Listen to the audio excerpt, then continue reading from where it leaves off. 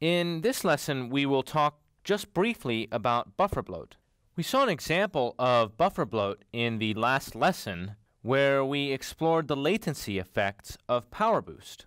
In the example that we explored, the sender could send at a rate r that was bigger than the sustained rate r without seeing packet loss.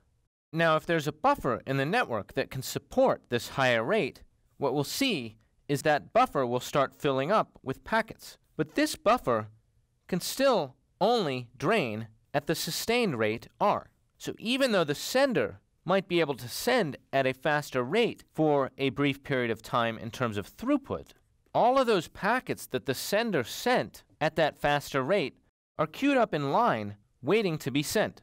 As these packets are waiting in this buffer, they'll see higher delays than they would see if they simply arrived at the front of the queue and could be sent immediately. The delay that the packet will see in the buffer is the amount of data in the buffer divided by the rate that the buffer can drain. These large buffers can introduce delays that ruin the performance for time-critical applications such as voice and video.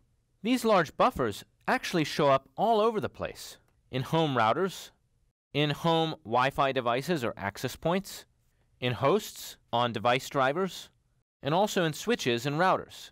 Let's take an example of buffer bloat that we observed in home routers as part of the Bismarck study that I described in the last lesson.